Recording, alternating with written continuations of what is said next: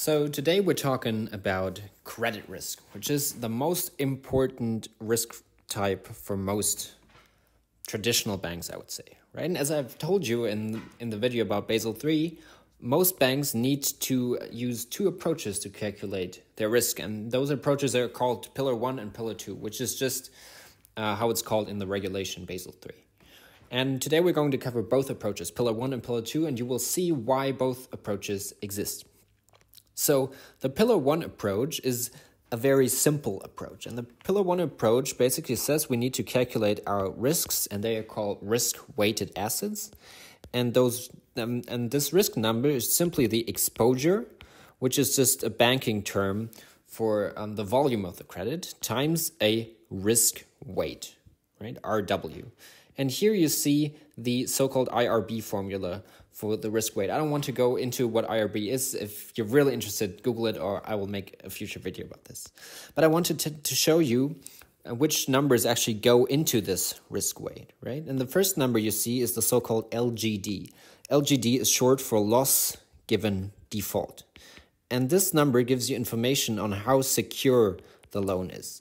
You can imagine that you have given a loan to a company which is 100 million euros, and this company gives you the company headquarters as a security, and those company headquarters are worth 80 million euros. In this case, your loss given default would be 0.8 or 80%, because if the company can't pay back the loan of 100 million euros, you get the headquarters of 80 million euros, right? So you will lose 20% of your credit, but 80% can be recovered via the credit, via the security. What you also see going into the formula is the so-called PD. It's at different points of the formula. And PD just means probability of default, and probability of default is just a measure of how probable is it that the counterparty can pay back the loan in the next year. And what you also see go in there is the so-called maturity. And maturity is just how long the loan actually goes, whether it's 1 year or 2 years or 3 years.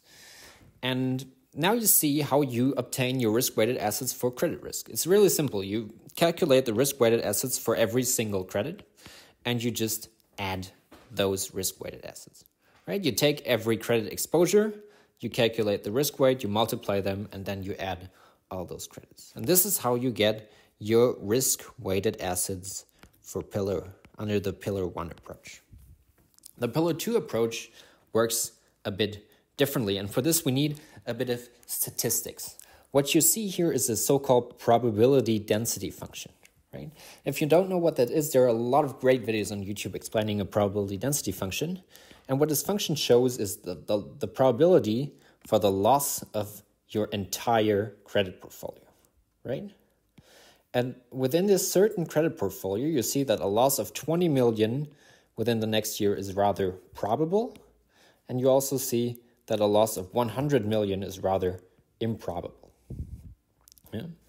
And what you do within the Pillar 2 approach, you try to understand what is the loss in a 99.9% worst case.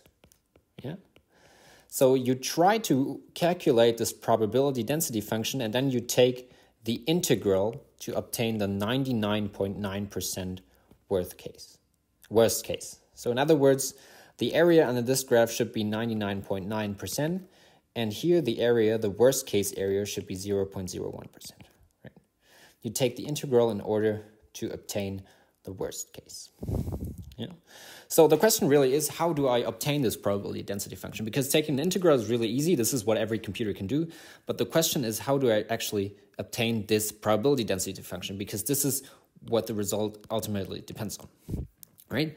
And I don't want to go into too much detail, but basically you obtain this function by modeling the credit portfolio and taking into account the exposure amount, the PDs, the LGDs, and this is the special thing about the Pillar 2 approach, you take into account the correlations.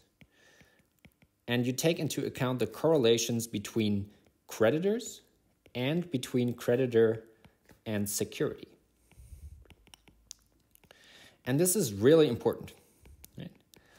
Because most of the times you have a rather diversified portfolio, meaning you have invested into train companies and maybe airplane companies, right? And if train companies have a bad year, airplane companies probably will have a good year, right? Meaning that you can't just add the loss figures or the loss probabilities, because if one company has a good year, the other company in your portfolio will have a bad year. So the correlations will decrease your risk. Right, and another point with the creditor and the security, right? Most of the times, the correlation between the creditor and the security is not one, right? Meaning, if the creditor has a default, the security might not default, right? Think back about the example of the company. Maybe let's say it's a train company, and you have given this train company a loan of 100 million euros, and this train company has given you its headquarters as a security. If the train company defaults, the real estate market may be really great at the time, and your security may be worth just as much as in the beginning. And the last component that typically goes into this model is a component of randomness. You basically say, I don't really know how my credit portfolio is going to perform in the next year.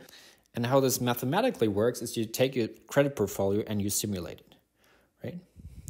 And depending on how the randomness is chosen, you might obtain a path like the path on top or a path like the path on the bottom, right?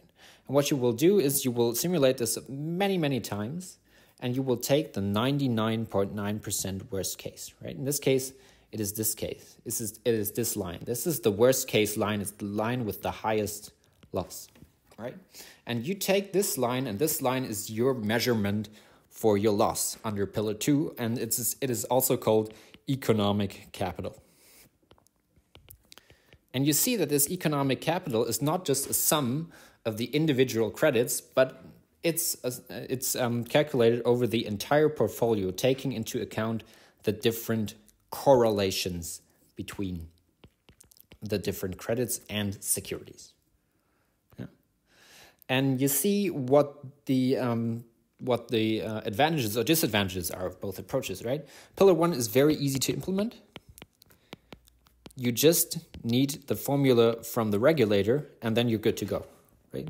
You don't need no mathematicians to model. You don't need anyone to implement complicated computer models. This is very easy, and it's very comparable because every bank basically uses the same formula. The Pillar 2 approach is complicated, right? And there's a lot of modeling uncertainty. However, it is more accurate, or might be more accurate, as it takes into account the correlations between different creditors and also the creditor and the security. Right? But it's not as easily comparable between different financial institutions.